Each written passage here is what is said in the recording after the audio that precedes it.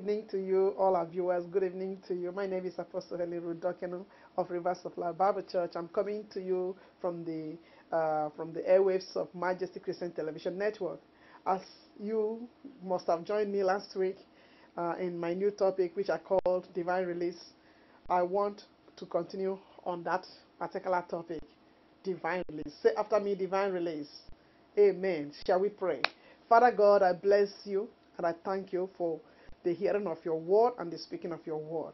May you perform even as we speak, Lord, your word which is unchangeable. I thank you that all our listeners and our viewers, wherever they are right now in different parts of the world, that this particular moment shall be unique and special in their life. You will usher them into a place of miracle. I bless you, Jesus, with us. Thank you, Holy Spirit. In Jesus' name. Say amen. Amen, amen, amen. Hallelujah. I said to us that this is our divine month, a month of divine healing, a month of divine assurance, a month of divine restoration, a month of divine release. Whatever you call this month is what is going to be for you. Because the number seven in the biblical numerology is a number of perfection. It signifies a number which is unique for God.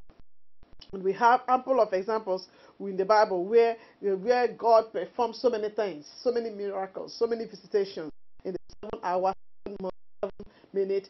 Things happened. 7 loaves of bread, which was being used to feed the thousands of people. All of those sorts. So this shows us that that number 7 means a lot.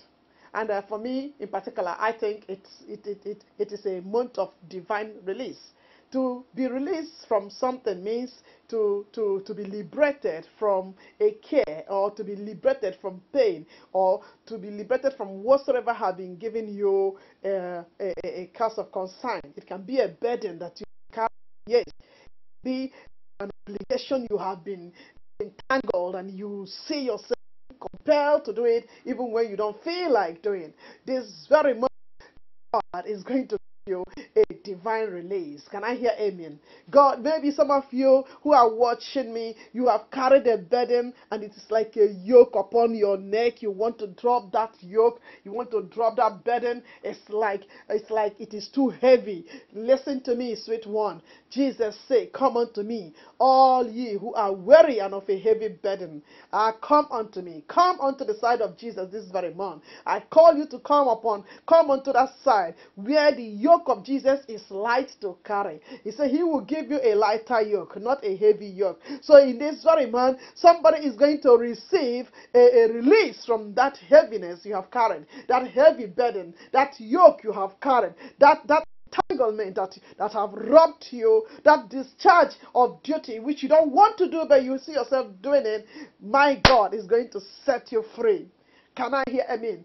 Most of the time when preachings like this are coming, people easily say, oh, it's not about me, but just hold on for a while. I'm going to take you to a scripture, and that scripture is going to make you to begin to think, oh, it's about that girl who is there. But you're going to see yourself before I finish this preaching, that somehow along the line, you've been carrying some yoke, you've been carrying some burden, you've been discharging duties which you don't feel like discharging. It is under compulsion that you are doing them. But in this very month, God Almighty is going to set you free. God's divine power will come upon you. God is going to send forth some word which you are going to hear. It may be from Majesty Christian Television Network. It may be from another pastor. I don't know. But the word of the Lord is going to come and it's going to set you free. Your eyes will be open and you will know that you have been under bondage and you will be set free. Say a big amen. Hallelujah. In the book of Acts of the Apostles chapter 16, we know this scripture very, very well. And most of the time when we are reading it, we always say, this damsel. I'm talking about Acts of the Apostles chapter 16 from the book, from verse 16, where it talks about Paul and Silas on their way to go and pray. They met a certain damsel. They met a girl who was under bewitchment. And she was practicing sorcery because people have hired her, and then they are maneuvering her, manipulating her without her own self-will. And then when she saw people, she could easily say things about them. She could easily tell them about their present, their future, and the past. So she was using that to make money for her boss who have employed her. You see, when we read it, we always talk about that woman, but we talk about that young lady who was doing those things, and then we look at her with a point, well, from the point of view that she was a sorcerer. We look at her from the point of view that, oh, she was a mean woman, or she was a woman who doesn't know who was too bad. But how about if you will understand and take a little bit time to study that scripture very well, you will see that this woman was under compulsion. She was doing what she never wanted to do. This woman was doing something which was yielding interest for some other person. She was just a puppet, being used, being abused, and being manipulated to be making profit for other people. She was making profit for her boss. And then this thing comes upon her and make her, she talks like a talkative. So the Bible tells us in the book of Acts of the Apostles chapter 16 that this lady somehow noticed Paul and Silas on their way to go to pray. And then while they were just on their own way, doing their own thing, this lady began to prophesy, began to, cast her sorceries, began to speak. Oh, these are the servants of God who have come. These are the real servants of the Lord who worship the real God. She began to just praise and praise and praise, and he praises upon them. And some of you may read the scripture, and then you will say, after all, what is wrong? Let's just read it. The Bible said from verse 16 of Acts of the Apostles chapter 16, the Bible said from verse 16, it said, one day, as we were going to the place of prayer, we were met by a young servant woman who had an evil spirit that enabled her to predict the future. She earned a lot of money for her owner by telling fortunes. She followed Paul and us, shouting, "These men are servants of the Lord. They are servants of the Most High God. They announce to you how you can be saved." She did this for many days until Paul became so upset that he turned around and said to the spirit, "In the name of Jesus Christ, I order you to come out of her." The spirit went out of her that very moment. When her owners realized that their chance of making money was gone, they seized Paul and Silas and dragged them to the authorities in the public square. They brought them before the Roman officials and said, "These men are Jews and they are causing trouble in our society." First, they lied against them. You can see that. They are teaching customs that are against our law. We are Roman citizens and we cannot accept these customs and practice them. And the crowd joined in the attack against Paul and Silas. Then the officials tore the clothes of Paul and Silas and ordered them to be whipped. After severe beating, they were thrown into the jail, and the jailer was ordered to lock them up tightly. Upon receiving this order, the jailer threw them into the inner cell and fastened their feet between heavy blocks of wood. Can you see that? Can you see that Paul and Silas, they were on their way to go and pray, only to meet this lady who became like a talkative. She began to speak. This lady thought she was doing them good, by the way, by announcing them, "These are the real men who have come to show you the way to serve God. These are the real men who have come to show you the way of salvation. These are the real men." My God, she was really heaping honor upon honor. If it were to be the preachers of today, they would love it because they did not ask anybody to advertise them, and this lady was just advertising them. If it were to be today's preacher who love to take glory for themselves, they will love what that girl was saying. They will love it. Have you finished preaching one day when somebody will just come out from the church, and then this is somebody who doesn't pay tithe, but she will begin to tell you, oh, pastor, you blessed me today. What you preached today really reached my bones. It reached my marrow. Oh, because I don't really hear this in this church where I have been in. Oh, can I have your card so that I can use your card to be calling you? Be careful about people like that, because they are heaping honors upon you and then trying to dishonor the people who have been feeding them spiritually. Most of the time, as guest speaker, you will find people who cluster around you because they want to say things like this. And most of the time, they strike our ego, or they push our ego, because when you hear that, oh, your preaching really touched me, then you begin to think that, oh, I've landed. People like that, they just lie. They lie. It's a spirit that's trying to use them. So Paul saw behind what this young lady was doing. Paul saw the handwork of the devil in this young lady. Paul saw that this lady was under severe manipulation and control of a spirit. Paul decided to cast away that demon from that young woman. My God, what you have to know here is that this lady didn't know that day would be the end of her proclaiming or prophesying on people. To this lady, she was doing this thing unintentionally, not knowing that she was just working for the devil. Are you hearing me, somebody? So she was just doing this under compulsion of her boss, who must have put a spell upon her.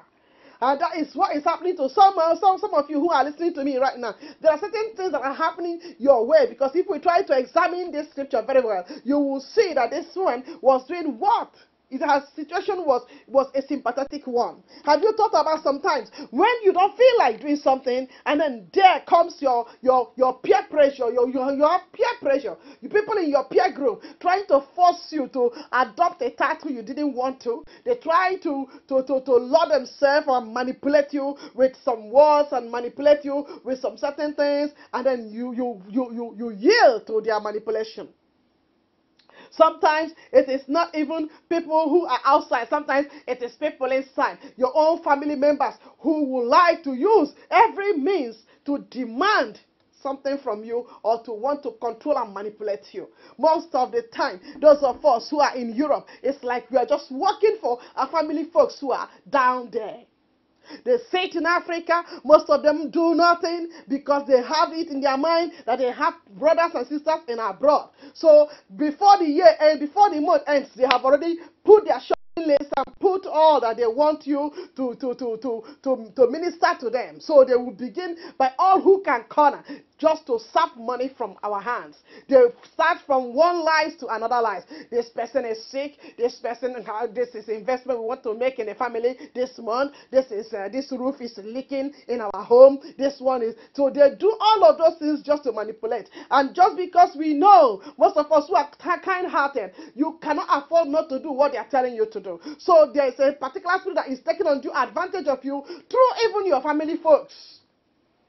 But as you hear the sound of my voice this very month, you will be set free from the control. So this lady saw herself just working for her boss. And the purpose was to prophesy, to speak about people and make money.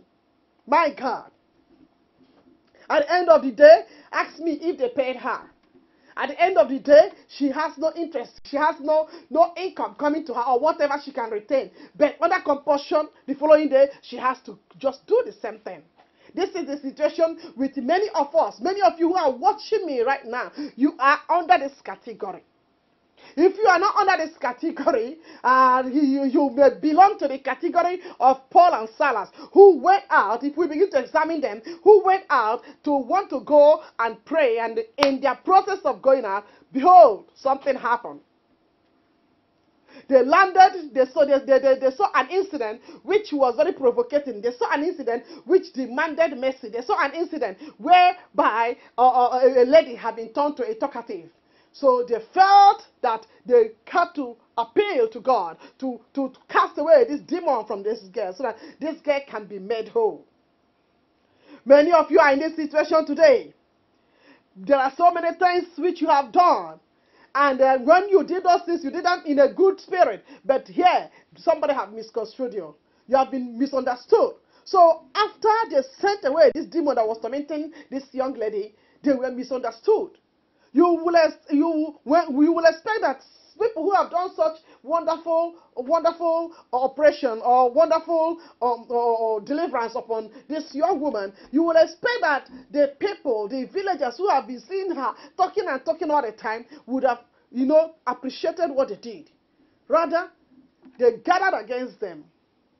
The beneficiaries saw that they were no more getting money. They saw that they have lost their business. They gathered and they teamed up against Silas and Paul and Silas. And what did they do? They went and lied against them. Are you going through such a process today? Have you done something good, and after you did something good, instead of them to reward you with goodness, they rather rewarded you with evil? They lied against you. They lied against you. They rumored against you. They gathered people against you, and your good is now being evil spoken about. If you are like that, and because they spoke evil against you, they have brought you to shame, and they have put you into a place of imprisonment. Listen to me. God is going to speak for you.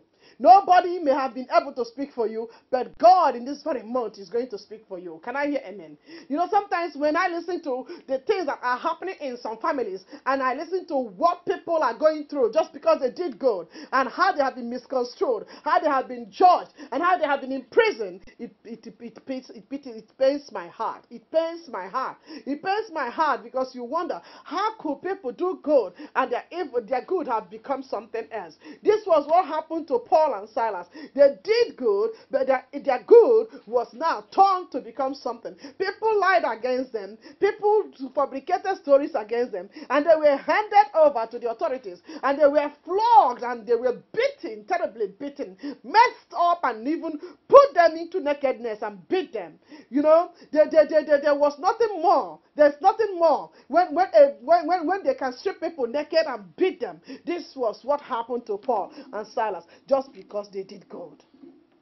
May the Lord God Almighty show mercy and compassion to you today. I don't know where you've been stripping naked. I don't know who have beaten you terribly. I don't know where they have controlled you, where they have tried to make you look ridiculous just because you did good. And some of you are listening to me. Your heart has become so hardened. Even presently, you don't like to do good anymore. I want you to repent. I want you to repent and hand over the matter to God, because He is faithful. God is faithful to put all your enemies to shame. Say, I hear you. Hallelujah. Hallelujah. Many of you who are listening to me right now, things have gone so bad. Things have become so bad in your families. Things tend to go too bad when they call you and you don't respond. You don't respond. Sometimes they will call you unexpectedly. More especially, some target the time the month is ending, and they begin to forward all their petitions, all their shopping lists. Some of them forward all their problems. Some of them will begin to suggest to you investments which you're supposed to go and do. You're supposed to buy this one, and you buy this one, and they remotically are controlling you. And when you say no to any of their demands, you know what? They quickly begin to lie against you. They lie against you among other family folks, and then they lie against you even in the village, and they make you seem so bad.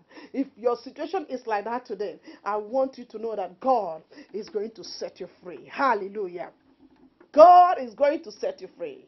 I said He is going to set you free. He is going to help you to cut off that which is a source of drainage. And there are some who are listening to me right now. Please examine yourself. Examine yourself carefully. There are some of you, even before the month will end up, they have put so many problems they want you to come and solve. And because of the fact that some of you are kind-hearted, they just put so many problems around. Family folks bring so many problems around. Some of these problems are not really existing. Some of them are just something they created just because they know that you have soft heart. So they use it, and they fabricate it, and they put it before you, and here you are. You cannot afford to say no. So they have taken undue advantage of your kindness. But listen to me. God is going to set you free this very month. God God is going to open up your eyes and you can see how big their lives have been. God is going to harden you where you used to be so soft-hearted. God is going to make you to become a little bit hardened so that you will be able to be set free. Because at the end of the year, of the month, you see yourself struggling to meet up with your own personal needs, personal demands. You see yourself struggling to meet up with what you're supposed to do for yourself. Meanwhile, you are the one who have worked very hard. May the Lord set you free from the manipulations of our families. May the Lord set somebody free from. I am not against us helping our family folks. I'm not against that. But I become so sensitive when family folks use their ties with us to want to lure us and to want to manipulate us. And before you know it, you enter into a bewitchment without you knowing that you have entered into a bewitchment. I'll give you an example. I have such folks in my family, and I have such folks as well in my marital family. I noticed them. I saw that at a particular time, at a particular month, they want to just call. And when they call, they will begin to suggest this for us and suggest this to us. Sometimes even it puts me in argument with my husband. But when I began to pray, I said, God, you got to set us free from this, because this is not normal. One time, even I had to travel to my marital family. I saw that all the money that somebody had been taking all the time and saying, give me this money because I will need to repair a leakage. I will use this money to repair this. I will use this money to repair that. I found out that what they claimed that they were repairing was really nothing. Because how can you be repairing a house that have no roof? How is it possible that you will be repairing that? So I saw that this is nothing but a drainage. Do you understand me? But how did I get the ability to put a stoppage to this?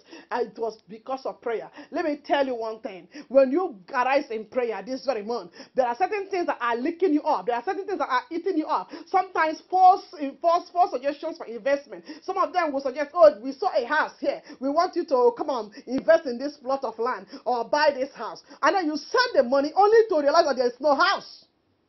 Only to realize that there was no money, there was even nobody that they gave money to. They only squandered that money. My God. This was the situation with that maid, with that damsel we read in the book of Acts of the Apostles. But God is so unique. God made it possible that that damsel could begin to prophesy where Paul and Silas was. Hallelujah. Because there's always a time for God to say for something to come to an end. So I believe that it is God who have seen how these people have been, how this lady have been overused. Why? Because it was time to be released. And somebody who is out there listening to me, let me tell you, this very month, your eyes are going to open very clearly. You are going to know the truth. And the Bible said, we shall know the truth, and the truth will set us free. In the book of John chapter 8, from verse 32, it said, we shall know the truth, and the truth will set us free. This is a month where God will set us free divinely. Hallelujah. That which have been trying to control you and falsify things, and then they make it look as if it is real, just because you are not at home, you are living abroad. They can afford to lie and lie and lie and lie, and then they use their weeping to manipulate us. They use their long stories and the long letters to manipulate us. They put up a face as if they are dying. They are using all of those things to manipulate us. Oh my God, this very month, we are going to be set free. If you belong to the category, say, I hear you very well. You know, it is very sympathetic when you see people carrying burden. Those of us who are abroad, we are really carrying burden. Not just a small burden, a big one. My God. Carrying burden. When Jesus has set us free, we are still carrying burden. Carrying burden that is from the family folks. Indirectly, we are being maneuvered by them without even us knowing. But wherever you are and you are hearing the sound of my voice, I want you to position yourself this month to say enough is enough. Why? Because the Spirit of the Lord is upon me. Jesus said he has chosen me to bring good news to the poor. This good news you are hearing this hour is that you are going to have divine healing, divine restoration, and you are going to have divine release. Where you've been bound and where you've been crippled by lies, series upon lies, my God, you will be set free this very season. Jesus said in the book of Luke chapter 4 verse 18, he said, he has sent me to proclaim liberty to the captives and recovery of sight to those who are blind, to set free the oppressed. To release means to be set free. To release means to be in liberty. This very month, you are going to experience divine liberty. You are going to receive divine freedom. You are going to be set free from every hook and corner of lies that people have been using to hold you back. Say a big amen. That damsel was released from the bewitchment of his boss. Ah, my God. And even Paul and Silas, the Bible also made us to understand, because whenever we read the scripture in the book of Acts of the Apostles from chapter 16, we don't read the other side. We always only talk about the release of Paul and Silas. But nobody is rejoicing that a damsel who was doing a job she never wanted to do was released. This very month, there are some of you who have been doing the jobs which you're not supposed to do in your families. My God, because of pleasing the family members, there are so many women here in Europe who are into bondage of harlotry. Some men who are here, they are into bondage of pushing drugs, whether they want it or not, just because they found themselves into the bondage of family, to please family, to help family, to do this to family. Because when you have a close discussion with them, the only thing they say is it's about my family. Receive your liberty today. Receive your freedom today. The Bible said that the Spirit of the Lord is upon me to declare what? Liberty to those who are bound. To declare liberty to those who are in captivity. You may be in spiritual captivity and others are in physical captivity. But release is coming in this very month, because it is the month of 7. God said at the 7th day there should be a rest. At the 7th year there shall be a debt cancellation. At the 7th year there shall be a release. Receive your release in Jesus' name, because this may be your 7th year. This may be your year of Sabbath. God doesn't want you to labor and to carry those things and to continue to hear all of those fabulous lies. Those lazy folks sit at home and just watch to be targeting when your next salary is coming. They budget your salary for you without you budgeting for it. Receive liberty from their control and from their manipulation in the name of Jesus Christ. Say a big amen. I feel excited. Now listen to me. When you want to put a stoppage, there is going to be an opposition. Just like Paul and Silas put a stoppage to that thing that was making that lady damsel look ridiculous. They put a stoppage by casting away that demon, and that landed them into prison. When you get up in prayer this very month and want to put a stoppage to that which is making your family folks to run you empty, every month you are on red, and they use may God help me. Every month you are on red. Every month you see yourself not being able to meet up with your own needs. You are just like walking a workaholic for the entire family. Be set free in Jesus' name. Whatever they are using to control you, whatever they are using, wherever they have placed your name, any altar of degradation where they have placed your name, and they place your name and they are pouring libation upon that altar, calling upon your name all the time, so that you will always say yes. Some of them go to the excess of putting things in their tongue, so that when they call upon you, you will always say yes. You don't know how to say no. This very day, and this very month, you will have the ability to say no to them. And the moment you say no, that control is broken.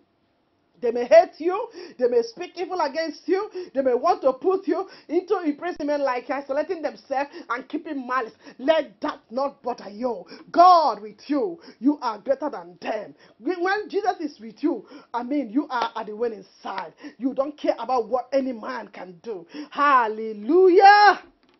Jesus, help me here. Help me, help me, help me, help me. So this was what happened to Paul and Silas. Just because they set that young woman free, the whole village gathered against them and began to speak about them and beat them, harass them, put them in prison. But the good news, something happened in verse 25. Verse 25, the Bible said, of the Acts of the Apostles chapter 16, when they began to pray. When they began to pray,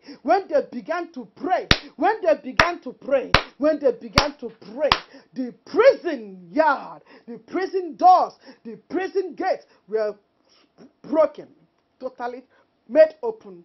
The prison gates were made open, where they were chained, and chains were dropped out of their feet and out of their hand. And not only theirs, but also the chain that have locked up the other prisoners. All were set free. All of them were set free. It was a moment of release because of their joyful praises unto God. Hallelujah. You see, one thing I want to assure you, your release is going to set many other people free. If only you can afford to do it the way of the Lord, and try not to yield to their demands anymore. You're able to say no. Once you say no once, you'll be able to say no to that peer pressure, to that family pressure, and whatever you call it, which makes you to be like a yo-yo. You can't have a decision of your own to make, and people are making decisions for you. The moment you're able to say no, let me tell you, you will be set free from that